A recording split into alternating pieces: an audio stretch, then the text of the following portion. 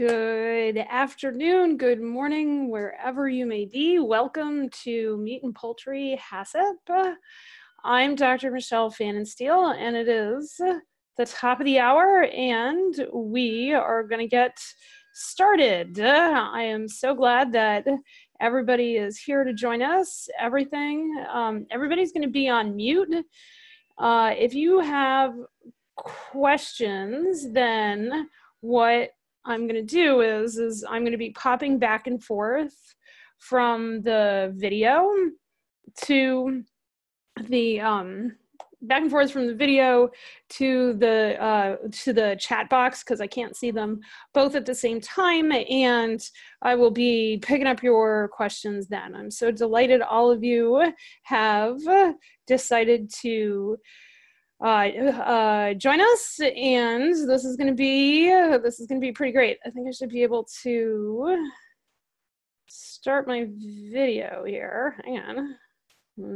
All right, there we go. Start video. There we go. All right, so this is me up here in the corner. I'm gonna pin my video. All right, good. So we're just going to get started because we have a lot to get through. This is Meat and Poultry HACCP, and this is for USDA processing. And I teach HACCP different from other folks, but that's okay, because you guys are not other folks. This is not a HACCP class where you are going to learn how to slaughter like 200 chickens a minute. So if that's what you're here for, and I'm pretty sure that you're not, you're not in the right spot, but I think we should be okay. This is a HACCP class where I'm going to make you work hard, okay? We are all about working hard here at Dirigo Food Safety, and not staying in confusion, not being in the space of I don't know. So I'm here to answer questions, and you have access to us through training at DirigoFoodSafety.com, and you're going to see that email a lot over the course. And if your brain is thinking you're freaking out, you're doing it exactly right. Okay, so you're doing it exactly right. But I want to tell you, HACCP is doable. I've been doing this training for a very, very long time, and you can, I promise you can do this. Alrighty, so the first thing we're going to do, let's start with a squidge background, because the question is, who inspects or regulates what? All right, so we have third-party inspection systems, national systems, and local systems, okay?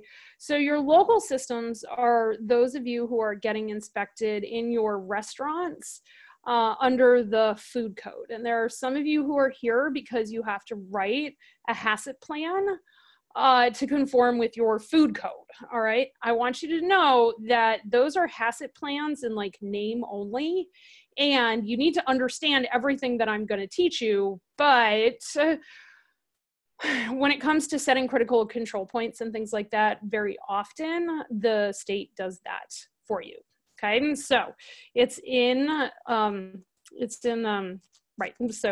written into the food code. If you have State Department of Agriculture inspection and you do retail exemption under State Department of Agriculture exemption, oftentimes you would need a HACCP if you're curing something, but that's very state and locality dependent.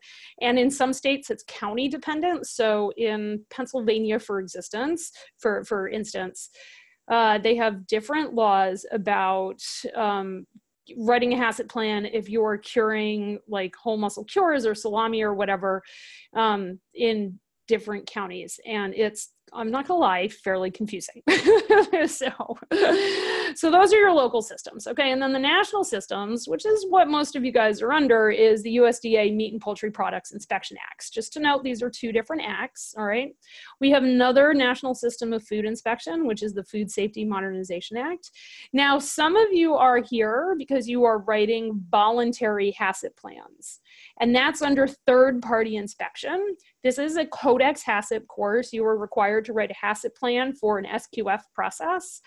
under the Codex Alimentarius HACCP system, and this course is designed to meet those requirements. And if you are going after a global food safety initiative audit like SQF or BRC, this class meets those requirements. And you're going to need to do all of the things, all 12 steps that I'm going to be talking about in great depth over the coming calls for you to be able to comply with those systems. So it's important for you guys to understand where you are in local, national, or third-party systems, okay?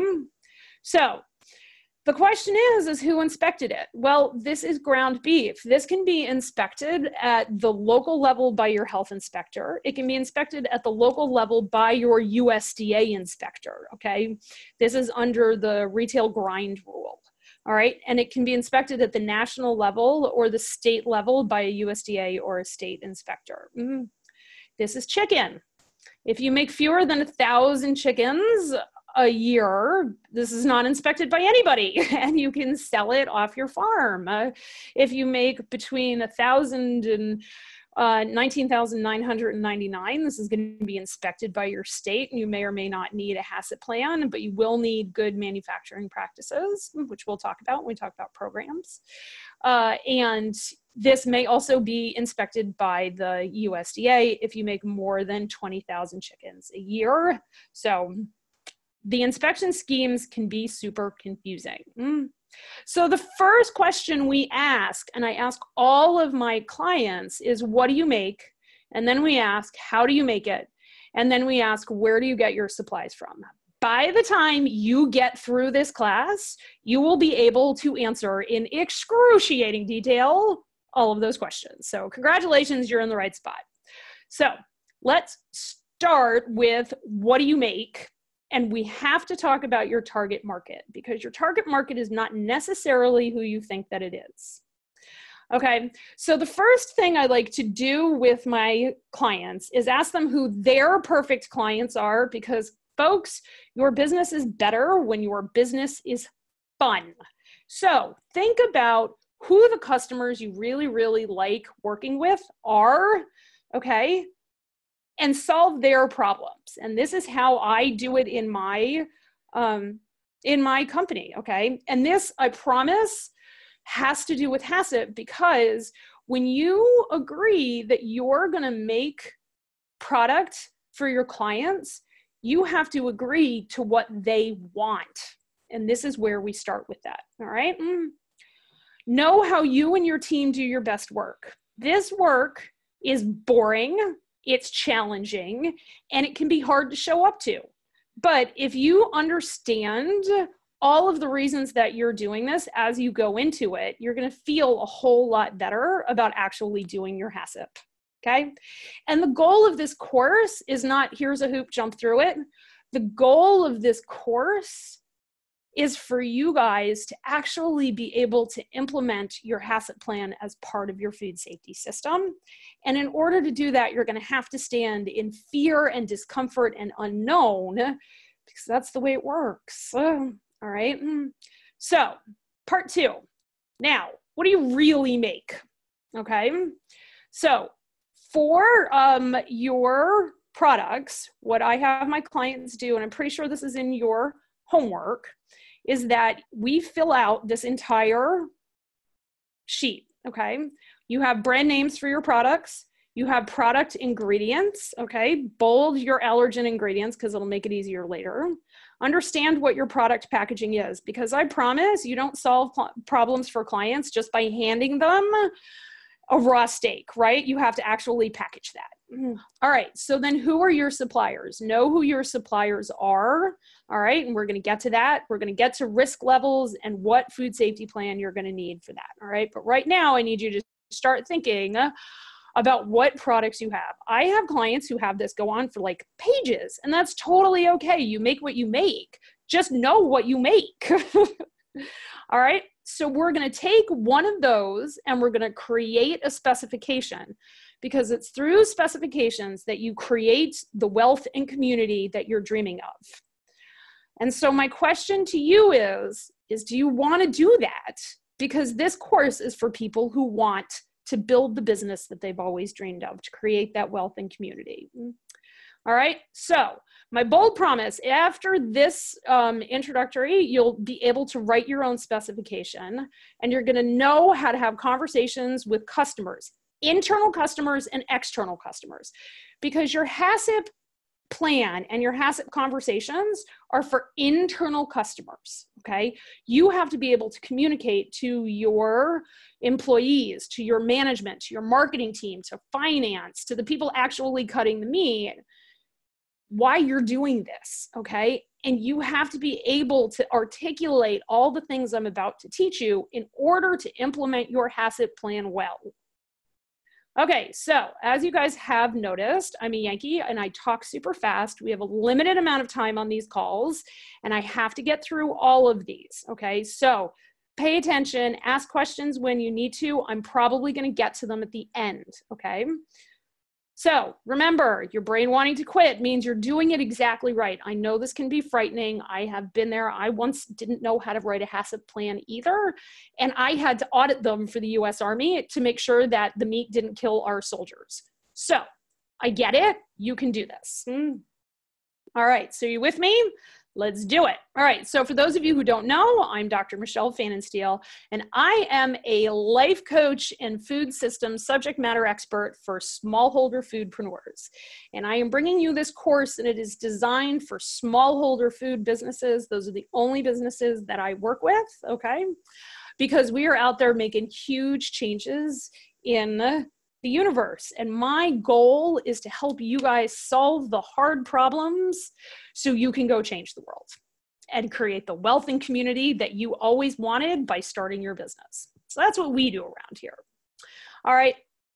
And I started doing all of this stuff and realized that specifications are absolutely the place to start. And for those of you who are going for SQF or BRC, you have to start here. This is like the first question they ask. All right, and so I was working with a charcuterie company, and they wanted to get into distribution. But in order to get into distribution, they needed a third-party audit. And in order to pass their third-party audit, they actually needed to write their specs. Okay, this is was one of the specs and supplier approval were like the main things that were keeping them out of the marketplace. They wrote their specs and everything else fell in line, which is why I teach this.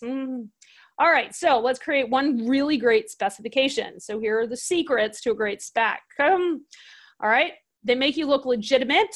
All right, you have to schedule the time to do this. The biggest problem my clients have is failure to schedule time.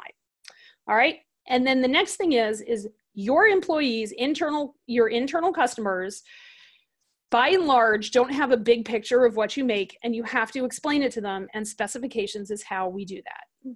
All right, so secret number one, they're just for the big players. No, they make you look legitimate. All right, they really describe your product, but please, for heaven's sakes, you're probably going to be sending these out. Do not put proprietary info in these. Do not say you use, like 4 pounds of back fat to 1 pound of sausage for a 10-kilo batch. Don't do that. Okay.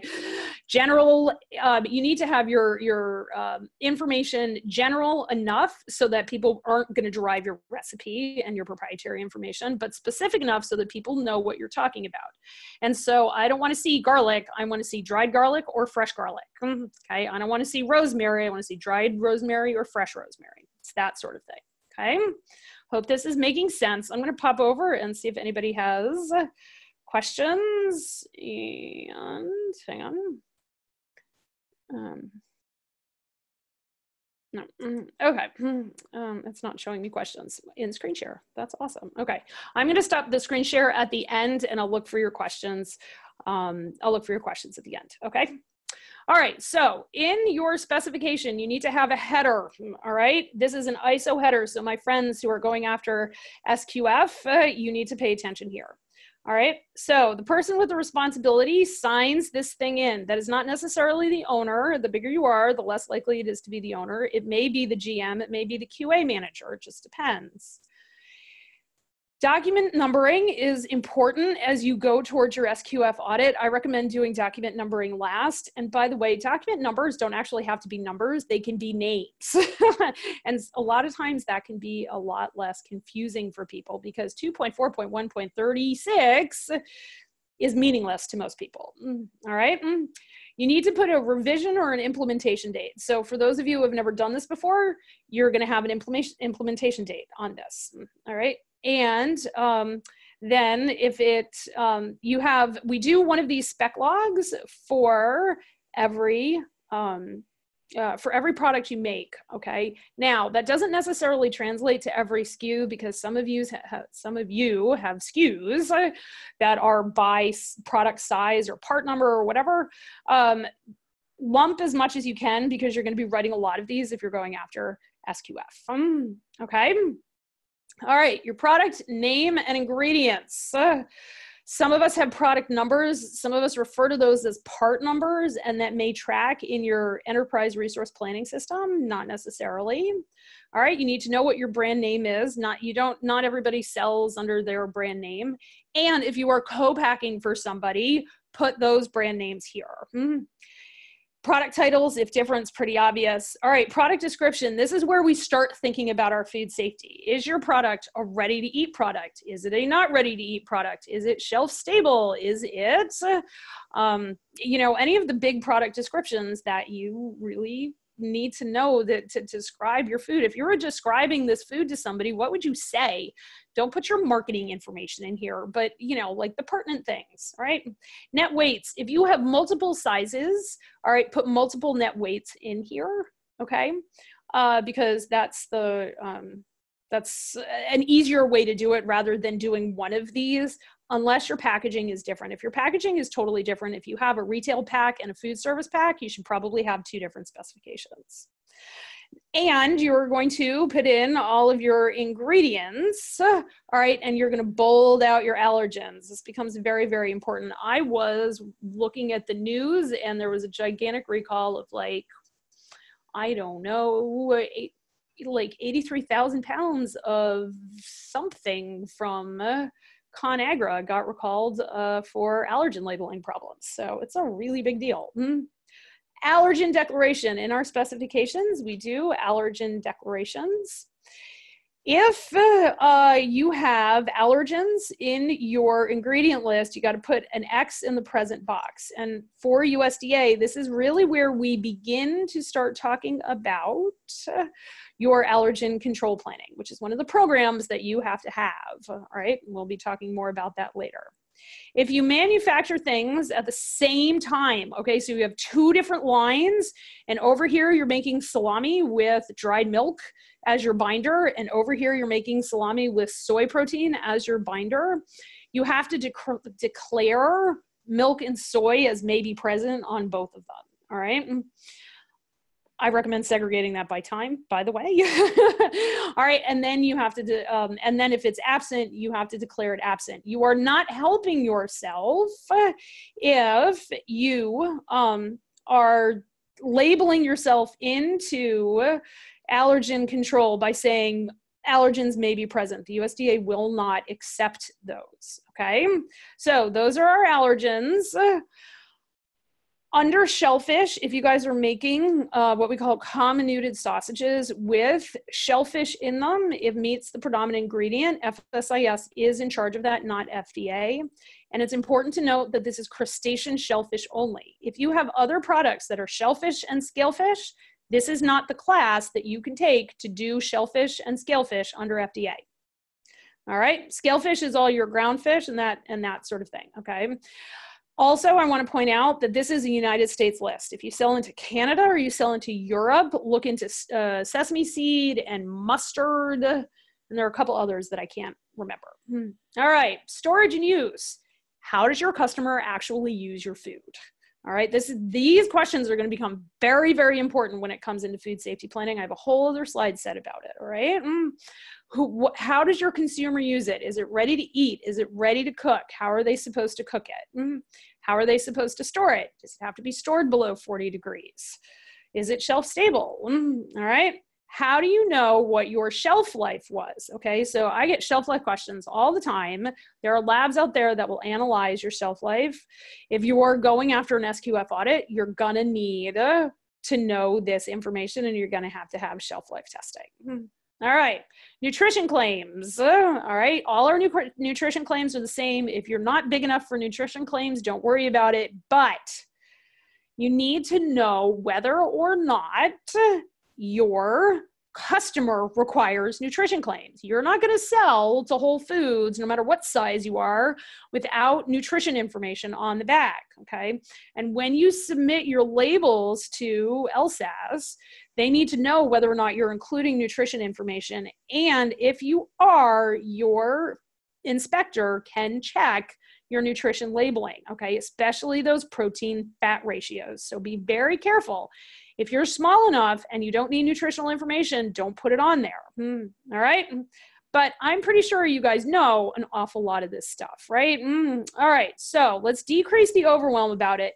And I want you to think about this for the whole entire course. That's why I do it first. All right, so the next thing we're going to do is lab tested traits. We are going to have so many conversations about this in a couple of days about what these things are supposed to be. Okay, I know these are confusing to you right now, but we're going to clear up this confusion, and it's going to be okay. All right, and you can always ask me questions. All right, so your results have to have an actual result, like colony forming units per gram, or absent, or 1,000 colony forming units per gram, or most probable number. All right, that's your result. Your methodology has to be an acceptable USDA methodology, and you have to be able to prove it. Your laboratory that you do your testing with will help you on this. That's what they are there for. All of this information is available through your laboratory, okay?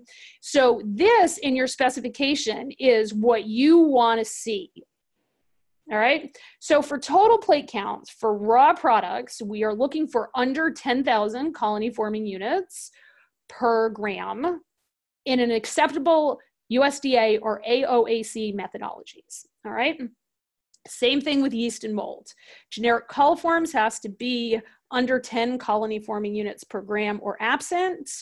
E. coli, same thing. Salmonella is absent. Shiga-toxin E. coli is absent. And in a raw food, we don't test for listeria, okay? So this is not your definitive list. Your definitive list is dependent upon your food.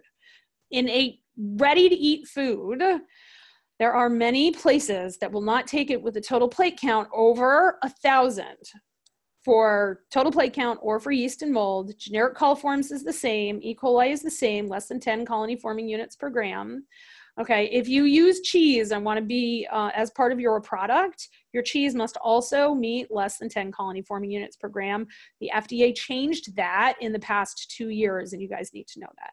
Salmonella must be absent, Shiga-toxin E. coli must be absent, and listeria must be absent.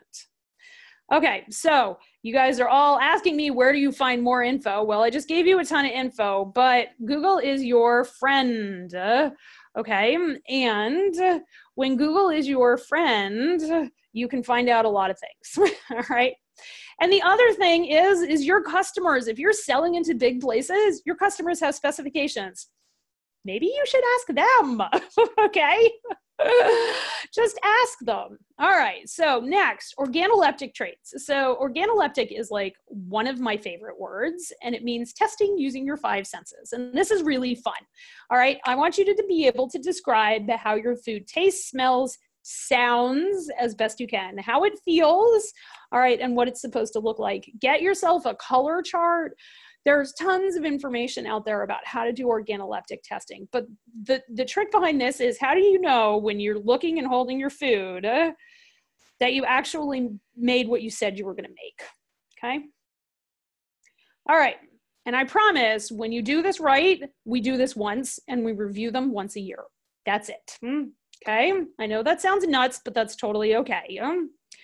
So here's the next thing.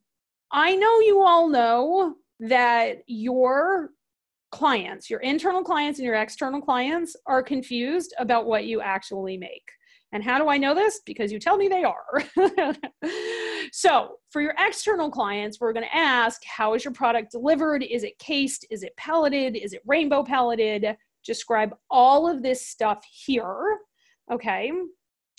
And if you're casing things, you got to describe what's actually in that case, because your customer needs to know what's coming in that bill of lading. All right. So next thing you're going to do is you're going to get your camera out and you're going to take pictures of your product labels, product packaging, because if you need to run a recall, the FDA and the USDA love you a heck of a lot more if this information is present. All right. Your clients are going to need this too. You're going to send this information to clients. This is one of the first things we send to clients when we run a recall. All right. So this is what you just learned, which is pretty amazing, right? So now you know what you make, guys. And I will, as a bonus in the Meat and Poultry HACCP class, send you the zip file after this class so that you can do that specification work and have the specification SOP. All right.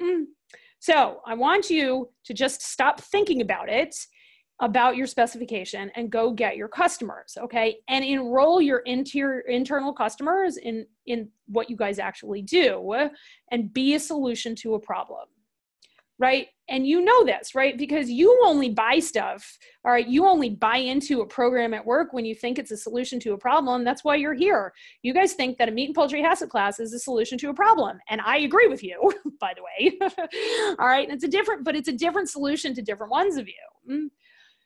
When you write your specifications, you get to stop describing the features of your product and you get to describe the benefits. And that is a much better conversation. We start talking in our conversations with our employees, with our customers about the results we're creating out in the world. That's a much more exciting conversation, right? Because people don't buy your food. They buy a solution to a problem. People don't buy a Meat and Poultry HACCP class. They buy a solution to a problem. So what problem are you solving for your target customer, whether it's an internal customer or an external customer? And then you ask yourself, what are the benefits of getting that problem solved? And there are financial, emotional, and physical and spiritual benefits for that, okay? Imagine if you were having those conversations at work and not the conversations you're usually having. Doesn't that build the business you're thinking about? So what you do is you hand your customer your specification, you stop talking features, and you start talking benefits. All right? So what's stopping you from doing this is the time commitment, the overwhelm, and the experience of doing it. So let's break those down because I want you to be uncomfortable and do it anyway. The first time you do this, it's going to take you an hour, and every subsequent one is going to take like 30 minutes. All right? I promise if you schedule this in your calendar, you can do it. All right?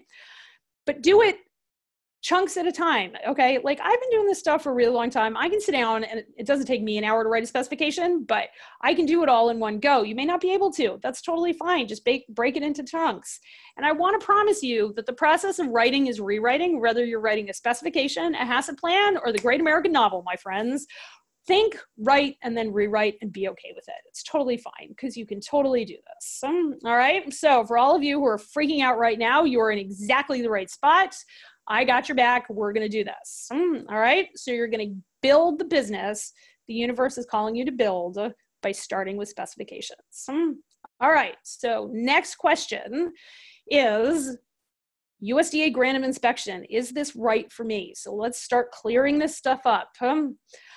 You need a USDA grant of inspection if you are slaughtering what we call an amenable species. Note, not everything you can think of is an amenable species. Wholesale and value-added products almost always need a USDA grant of inspection if they're going across state lines. And if you are doing more than 20,000 poultry per year, you need a poultry inspection, which is where you see P next to the USDA bug instead of just M. All right, and if you see a V, that means voluntary. If you are doing processing of non-amenable species, okay, which are things like bison, quail, rabbits are not amenable, that sort of thing. You're doing that, you need a voluntary inspection. That costs money. All right, you're gonna need an EIN number. You're gonna need the home address of all stakeholders in your business that own over 10% of the business, okay? All of this information is on a PDF from FSIS called a 5200-2, 5200-2. So if you Google FSIS 5200-2, you'll get this information. Okay, you also need a facility that actually works for meat production. And it has to have these 4 things, okay? I cannot get a facility passed to USDA if it doesn't have a bathroom, because believe me, I've tried. You have to have a bathroom that's within your control, that you know who is coming into and going out of, and you know who's cleaning it, okay? You have to have an office for the USDA inspector. No, the USDA inspector doesn't need his own bathroom. You have to have a facility with cleanable floors and walls, and you have to have a pest control plan, okay? And you have to have a facility that meets pest control guidelines, okay? It's not okay to have a pest control plan that's not working, and your pest control plan is not working if you stand in front of your door into your production room and there's daylight around it, all right? That's not working, my friends. All right, you need to have a reasonably good map of your facility that separates out USDA functions from non-USDA functions, which means retail stuff for those of you who are retailing at your like physical USDA facility. All right, you are going to need an epic amount of food safety documentation, which is why you're all here, right? So let's get some definitions out of the way. HACCP, which this whole course is about, stands for Hazard Analysis for Critical Control Points. No, it does not stand for Have a Cup of Coffee and Pray. SOP stands for Standard Operating Procedure. We're going to be doing a lot of talking in these first couple of slide decks about that. And ASP is an Approved Supplier Program. Remember, what do you make, how do you make it, and where do you get your supplies from? All right, so the way we build HACCP plans around here is we build them on the backs of all of our programs. There are programs around people, product, and process. You do those correctly, and you create the conditions to create safe food. So why do we do it this way? Because you conserve resources and you minimize waste, okay? I'm gonna get on my soapbox here, folks. Recalls are super expensive in terms of your time, the talent around your business, and they are wicked expensive, okay? I charge a lot of money to run a recall, folks. But you know who else it's really expensive for? It's expensive for the animal that died to make your food that is getting thrown in the dumpster, all right? When you do this stuff well, we honor the lives of the animals that we work with, that most of us raise and we're pretty close to when we want them to have one bad day. We honor the lives of the workers who show up and do the work, and we honor our customers, okay? So that's why we do it this way. So your HACCP plan actually rests on these programs, these prerequisite programs, and it rests on education and training. So you're here in education and training, and there are a lot of different parts of that, all right? And it exists in this milieu of a true management commitment around the whole process, a management commitment to continuous process improvement. And it rests on usable documentation, my friends. I have been in places where everything that ever happens to a steer from slaughter to grind exists on one piece of paper, and I promise that is not usable documentation, okay? Don't do that to yourself. Also, and we're going to talk about this a little later, but don't implement an electronic record keeping system until you have a paper system down perfectly, because then you're just going to end up automating a bad problem, or like a bad system, and you're going to have two problems. You're going to have a systems problem, and you're going to have an automation problem. All right. And then finally, commit to auditing, internal auditing and external auditing. All right. We're going to talk more about that at the very end, but asking yourself, did I do what I said I was going to do, is an integral part of your HACCP planning. Okay, so what do these prereq programs and their SOPs do? They create the foundation of your HACCP plan and make hazards not reasonably likely to occur. When hazards are not reasonably likely to occur, well, then we don't have to control them, all right? And so your prerequisite programs They are made up of the standard operating procedures and logs for whatever particular program you're talking about. So for specifications, you have a specifications SOP that I'm going to send you, okay? And then you have your spec log template, which is the like the thing that I went through, which says, what do I actually make? Okay. You can also have a register. All of those three things roll up into the specifications program. It's not just the SOP. And that's true over almost every single prerequisite program that I write. All right. So in order to get a USDA grant of inspection, you're going to need SSOPs. This stands for Sanitation Standard Operating Procedures. And the USDA groups this as your pre-op sanitation procedures, your post-op sanitation procedures. Op means your operations, because if you're running a grinder, you need to, if you're running a grinder, you need to clean that up after 4 hours of use. So that would be operational sanitation. Personal hygiene means how your personnel are keeping people clean.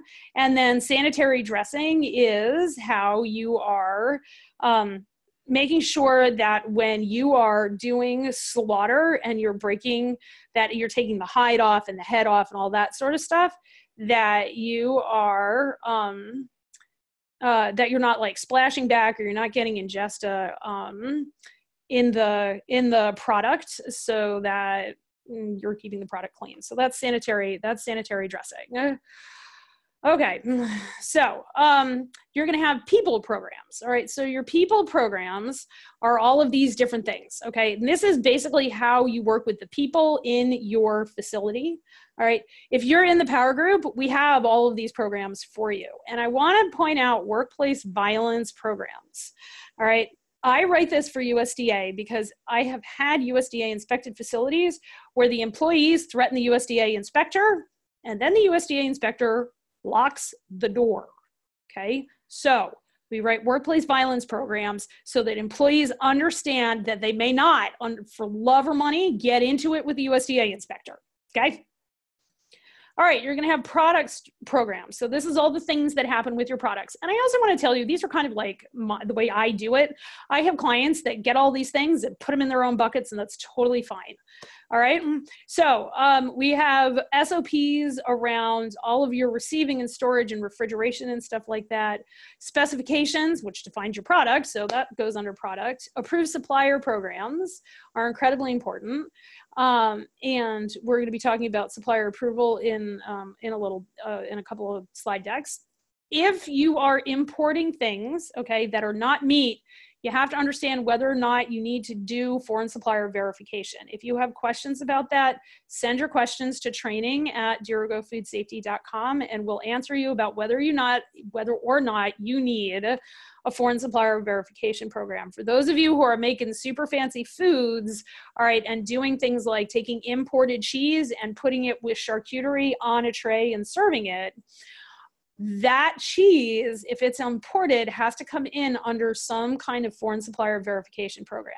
If you are the consignee, one, you will know that. And so if that word is completely unfamiliar to you, then don't worry about it. If you're the consignee, you have to know that that cheese comes in under a foreign supplier verification program, okay? Under the products program, we also have all of our operations instructions. So for those of you who are going for SQF or BRC, you have to have instructions on how you make your food, okay? And your operations SOP lay out all the different things, and then your work instructions have all the different, like, turn this knob here and set this lever here. That's your work instructions.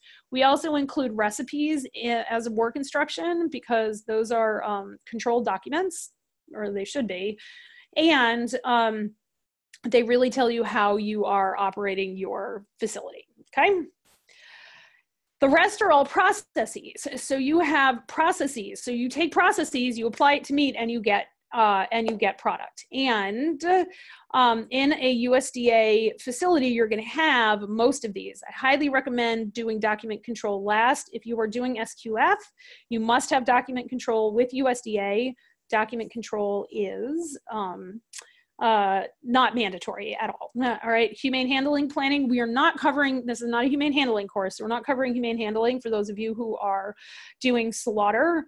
Biosecurity is of epic importance. I just did a Facebook Live and I'm gonna post it on the Dirigo Food Safety Facebook page around African swine fever, because everybody's very, very worried about that. So biosecurity is of utmost importance if you run a facility and have a farm, okay? So, and then pre-shipment review is mandatory under USDA, and that's USDA asking, did you meet all your critical control points, do all your sanitation and all the things that are required in order to meet the requirements to get that USDA bug, okay? All right, so now let's talk about records, because if you don't do records right, it doesn't matter what else you do, okay? Your records should be uniform, okay? If you work with me, you notice every single thing I give you looks alike, and that's for a reason. And I'm not gonna lie, it's a psychology reason. Because when you hand the USDA records and they all look different, it makes them look harder. And when you hand them something that looks all the same, they subconsciously think you've got your act together. And so that's, and plus you run a more efficient operation, all right? So that's kind of why we do it, all right? So every activity that has to do with a critical control point or shows up on your pre-shipment review must have a date and time and initial, all right? It must be done at the time your records are observed, and you have to use actual observations and values. So don't stand in front of me, all right, and tell me that your refrigerator is 4 degrees C and never go look at the thermometer. I tell you this because people have done this to me on more than one occasion. Don't do that. All right. And then all your records should be reviewed, and your reviewer only has to do a signature and a date of review. Okay. You're going to have a whole lot of records. Invest in a good filing cabinet. My filing cabinet, and I don't run a USDA facility, was $700. And for that price, I think it should make the coffee, my friends. But so you're going to have a ton of records, and the documents that you start in this class are part of your records. And this is just another list of all of the records that you are going to have. All right. Now, I know I'm throwing a lot of information at you. This is being recorded, okay? And it's going to be, live on the, well, not live, but it's going to be added to the membership site that you got to log in for, okay? So you can come back and you can pause it on this screen and make sure you have all of these things, okay? Next thing you're going to need is you're going to need recall procedures, all right? If you don't have recall procedures, send us an email at training@dirigofoodsafety.com, and I will just send you a recall procedure. We give it out free because I don't want not having a recall to be what's standing, or not having recall procedures, what's standing between you and actually doing it. Okay, so final question. How do you make what you're making? All right, this is where HACCP planning comes in, okay? So we like to call HACCP the 12-step program here at Dirigo Food Safety, all right? Now, take a look at these steps, and you're gonna notice that we've actually covered an awful lot of this, all right? And that's on purpose.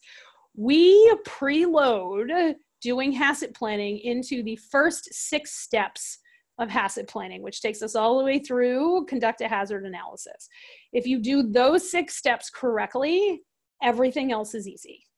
Okay, so fill out those first four columns for every product, all right? And then you're gonna figure out which HACCP plan it's going to fall into. All right, so that is our first set. I'm going to go to our second set of slides, so bear with me here for a second while nope, there's the thank you. So that's our first set. All right, why is it not letting me out? Click to exit. All right, so let me open up the next one, and we are going to go through background. All right. Okay. There we go. Go back to slide share. Well, that's not what I wanted to do. That's what I wanted to do.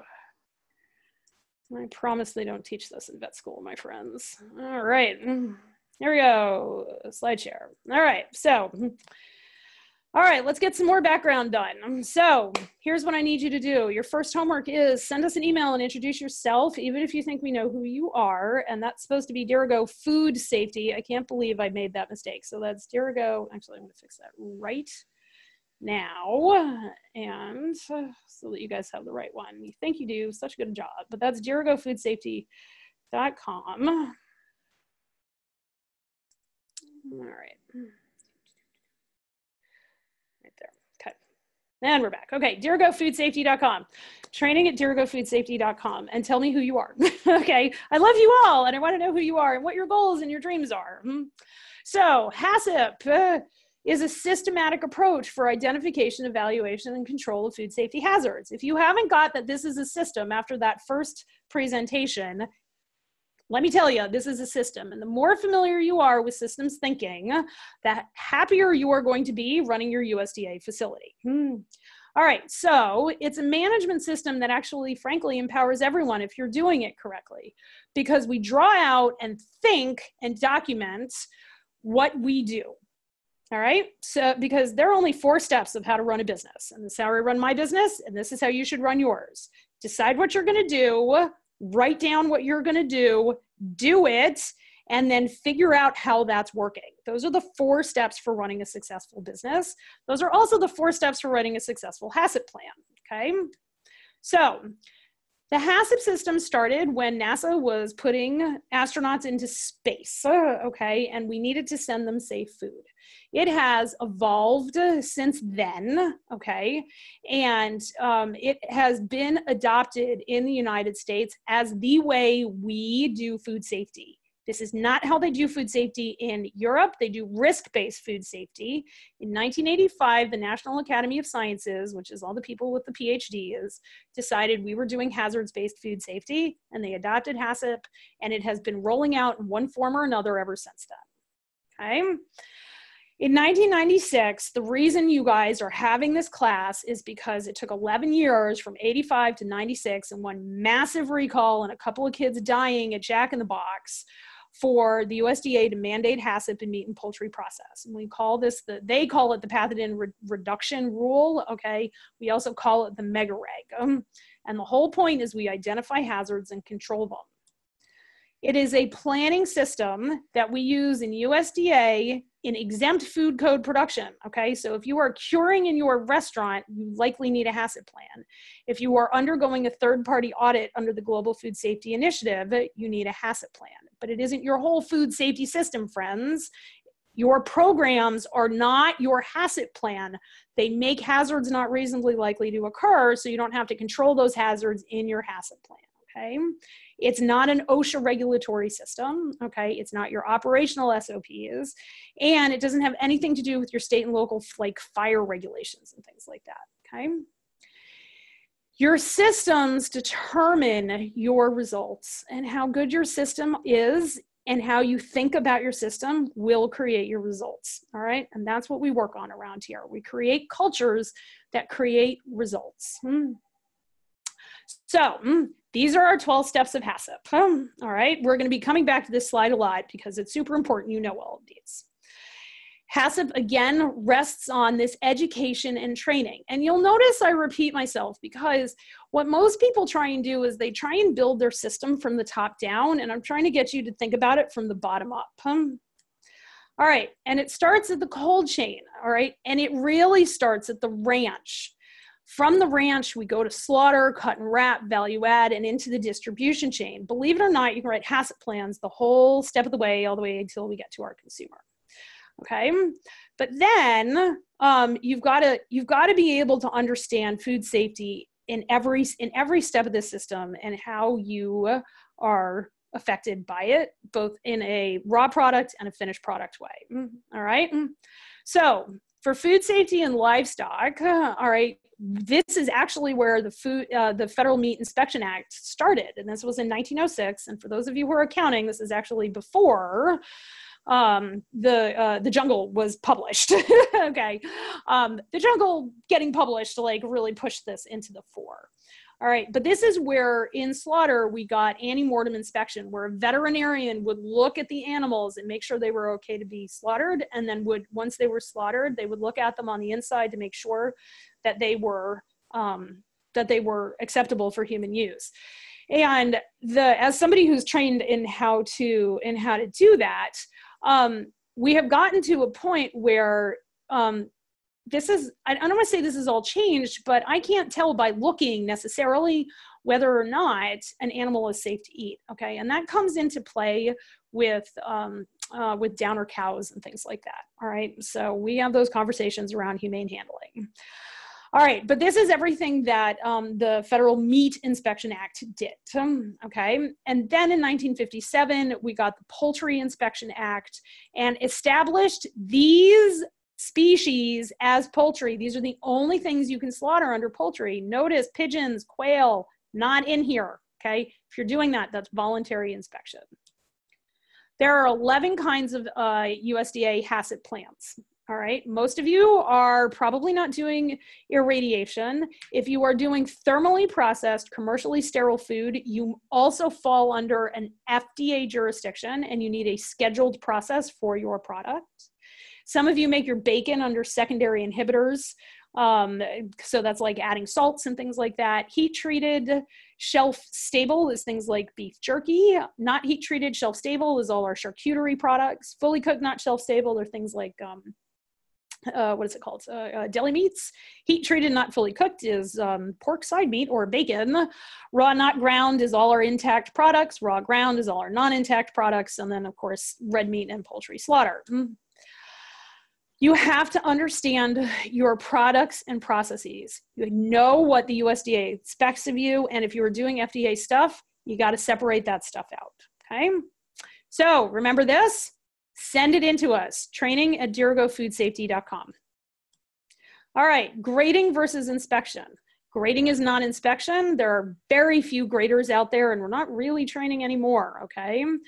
Grading is voluntary, and think of it the same way you think of your organic plan, okay? Grading is quality, organic is quality, all right? And not mandatory. Inspection is mandatory, and USDA inspection is all about food safety. Okay, so state versus federal inspection versus food code. There are now 5 states, because Maine is one of them, that have cooperative interstate shipments. That is very complicated, and if you have questions about your state, send us a question at training@dirigofoodSafety, because it's the way you do it in your state depends on which of those 5 states that you're in, okay? If you need a HACCP for your food code, know that when you're going in to write your HACCP, because they're probably gonna tell you your critical control points, and this can be simultaneously easier and harder because they're gonna tell you how to do what you're doing versus doing it under USDA where we tell the USDA how we're doing it.